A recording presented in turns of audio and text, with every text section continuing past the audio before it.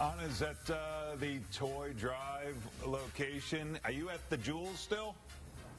I'm at the Jewels. I'm at the Jewels on 95th and Stony Island, and I thought I was going to miss out on my swag from the Chicago Park District, but my friends came over. Not only that, the superintendent is here. Superintendent Kelly, good morning. Hey, good morning. How are you? I'm doing fantastic. Tell me a little bit about where these toys are going, and this year more than ever, they're going to make a lot of kids happy. Yeah, so on behalf of the city, Chicago Park District, thank you. On behalf of my team, thank you guys. This is our third year in partnership with GN, and I can't think of a more important year than this year for a good cause. A lot of people are hurting and they need help.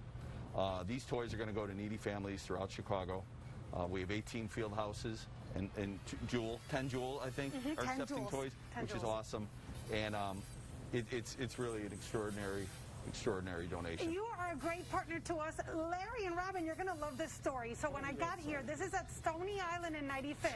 Right. Can you hear me? Because I need Larry and Robin to hear we this. got you. Robin, did you know that this area was an amusement park many years ago? I did not.